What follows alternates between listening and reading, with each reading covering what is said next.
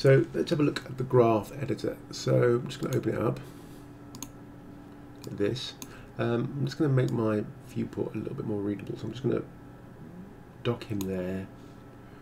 Let's hide the outliner for the time being and hide that. So we've just got these two.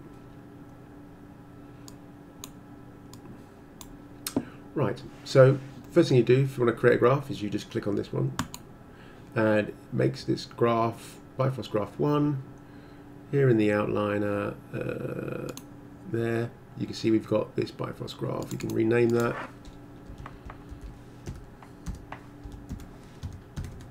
There you go.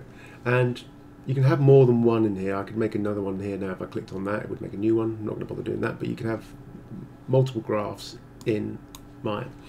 So when you make it, you get these, by default, these two nodes, an input and an output. The input one is empty, so we can just sort of delete that for the time being. We're going to bring in our own input. So I'm just going to make a plane, and that's what I'm going to bring into it. Just do that, get rid of the grid. So I'm just going to middle mouse that in, and you can see this is fundamentally an input node, but it's renamed it as a plane shape. If you want to see the names of these nodes, you can go to show node type and it will tell you. That can be really handy actually when you're looking at graphs, because some people rename them and it can be really confusing. So, brought this in. One of the things to sort of say about what's going on inside here is that Bifrost, this graph editor, and the whole visual programming stuff that goes on it is all separate to Maya. It's not something inside of Maya. It's an external piece of software that's running on its own. So it doesn't really care about Maya in that sort of sense. It's not looking at it, asking what's going on. It's just looking at what's been brought in. So, which is a sort of concept that's quite not difficult to get your head around, but you sort of need to sort of know that it doesn't care about Maya really. So what you do is you bring something in from Maya, brings it in, you do something to it. I'm not going to do anything to this, I'm just going to output it. So basically brought it in, output it out again. It sends it back to Maya as this BIF shape, this BIF1. And if I move that up or along, actually let's just move it along. So we can see you've got the original plane and we've got this BIF shape. And you see they're exactly the same size, same amount of faces, because we haven't done anything to this.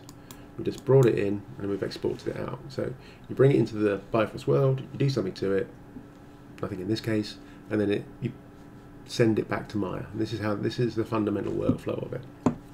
So what I'll do is I'll just do a very quick demonstration of the very basics of sort of making sort of node connections, and just talk about some of the aspects of what was going on in here, and then we'll start talking about making fire. So you bring in an object, then you output it. What happens when you're bringing it in is you're bringing in all the data of this plane. If I right click this and go add watch point, this is what you're bringing in. You're bringing in all the information about the face component, face offset, face vertex, all these things, which is what makes up this plane that you see in Maya. Maya's doing all this stuff that you see here to make this happen in the background. And it tells you here what they're called, all these properties. It also tells you how many are there of them, and what sort of, and this is quite important, what type of data they are. So here there is 101 face offset elements, and they are an array of uint, which is an unsigned integer. Or we've got the face vertex normals, there's 121 of them, and they're an array of math float 3s. So there's this different sort of data that's coming through here. An array, if you don't know what they are, is basically a list of numbers. So these are a list of numbers. So we've got one here, say point position, and that is 121 elements. It's an array of math float 3, and that is basically the position, that's my of every one of these vertices in world space. So that's going to be the XYZ of each one of those vertices. and that's why this is a float 3. A float 3 is basically 3 numbers. So this is going to be an array that's in a list of 3 numbers per vertex.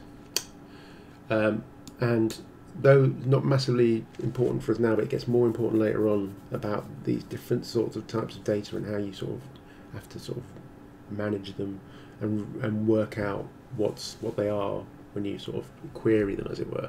Right, so let's close that. So let's just do a very little basic thing to sort of show how this works. So we looked at the point position.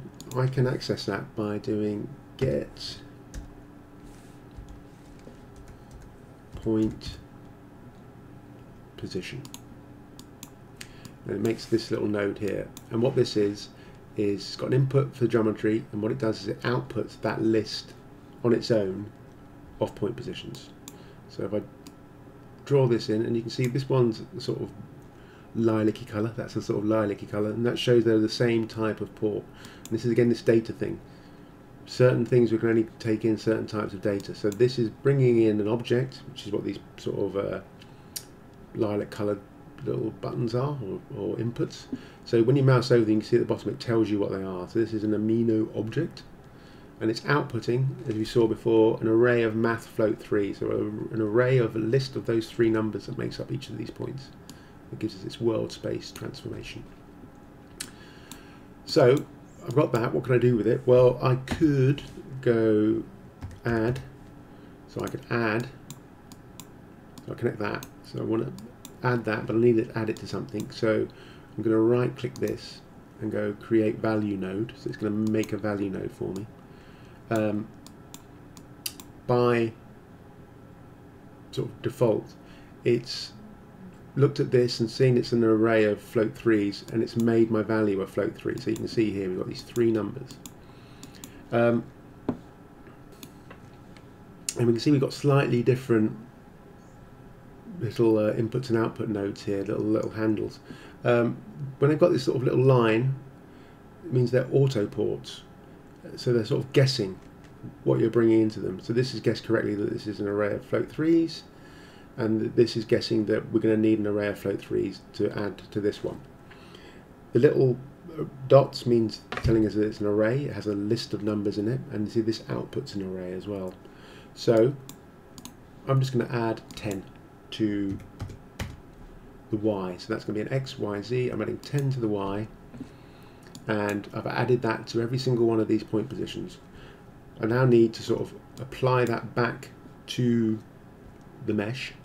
So I need a set point position. So I go set point position, and you can see that's looking for, again, a float 3 array of numbers.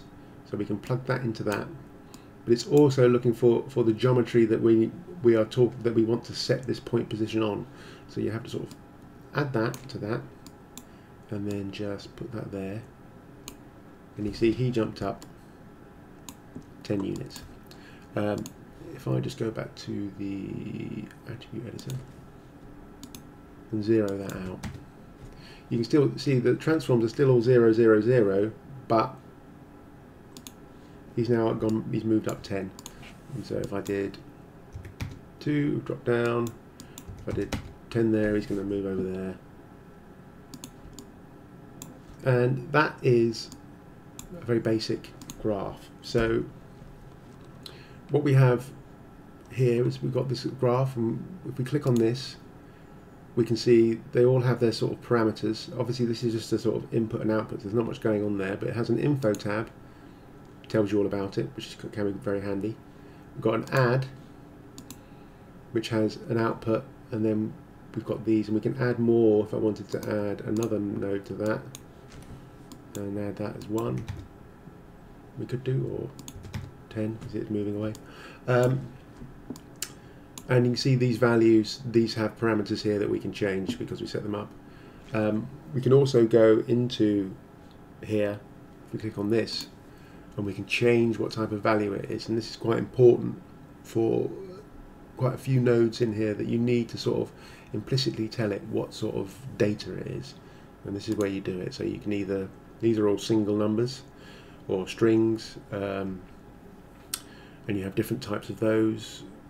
Then we have vectors, which are groups of numbers, and then we have matrices, which are to do with transforms, a bit more complicated. And then we have some other ones that we can add, just sort of random ones, and we can make these all into arrays, into lists of numbers. So this is a sort of quite important thing to sort of get your head around.